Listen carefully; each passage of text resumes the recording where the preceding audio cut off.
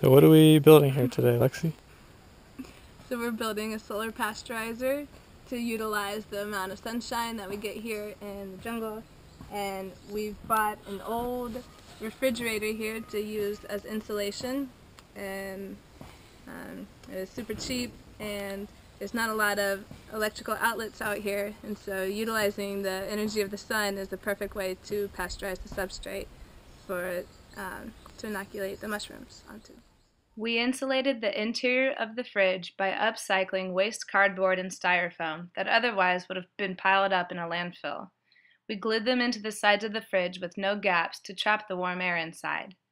We then followed up with a layer of aluminum foil to concentrate the sun rays towards the object of pasteurization. With the final addition of a sheet of glass to concentrate and trap the heat in, our temperatures are able to reach the target range for substrate pasteurization between 140 degrees Fahrenheit and 160 degrees Fahrenheit. Depending on target temperatures, food can also be cooked or dehydrated like this turmeric for storage, or water can be pasteurized to kill bacteria or heated for a warm shower.